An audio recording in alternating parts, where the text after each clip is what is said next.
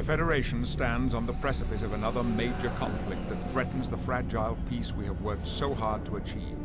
It's been 6 months since we successfully dealt with the threat of the Omega particle. Tensions between the Cardassians and the Klingon Empire are on the rise, and we've just received word of a renewed Borg threat.